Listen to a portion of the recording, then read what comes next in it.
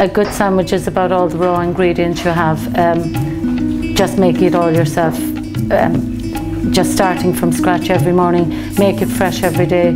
We just start at the base every morning and just make it fresh every single day. The first thing we do every morning is make the bread, which is at 5 o'clock, and we leave it to prove slowly over a couple of hours.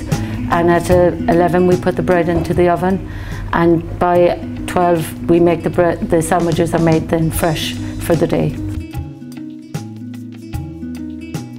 And we're using Skeaghanore duck, confit, which is a new product that Helena is producing, and Gubbeen cheese, and we make a red onion marmalade, which we mix with mayonnaise and mixed leaves.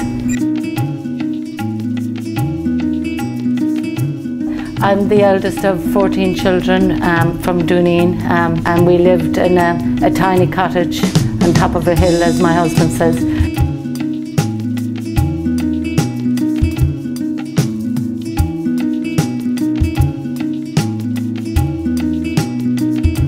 I'm Trish Messom from the Stuffed Olive, and I've lived in Bantry all my life.